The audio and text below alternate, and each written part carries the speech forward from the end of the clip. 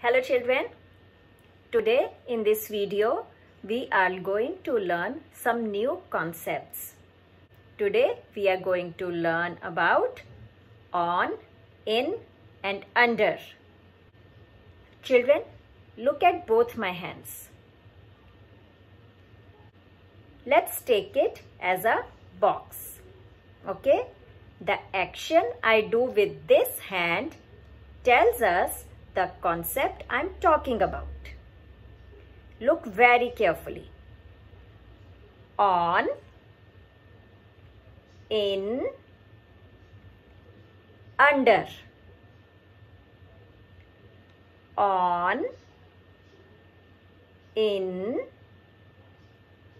under. When we keep something above the other thing, then we call it on. When we keep a thing inside the other thing, it is called in. When we keep a thing below the other thing, it is called under. On, in, under. Now let's see with an example.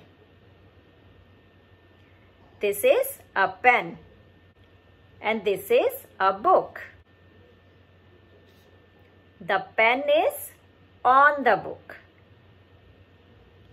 The pen is on the book.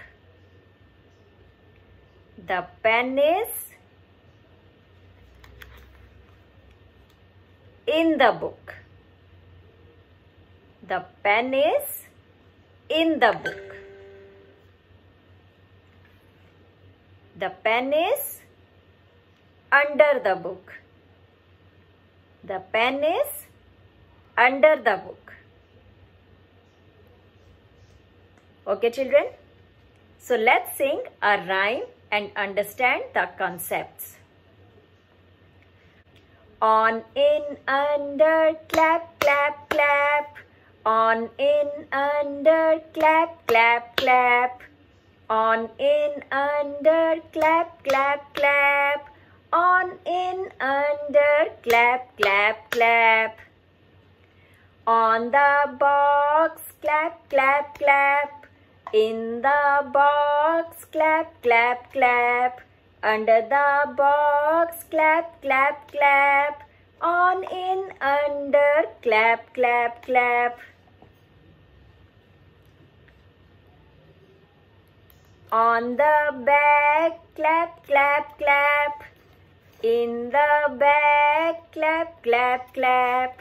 Under the back, clap, clap, clap. On, in, under, clap, clap, clap.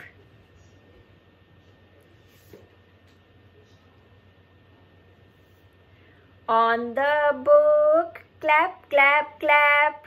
In the book, clap, clap, clap. Under the book, clap, clap, clap. On, in, under, clap, clap, clap.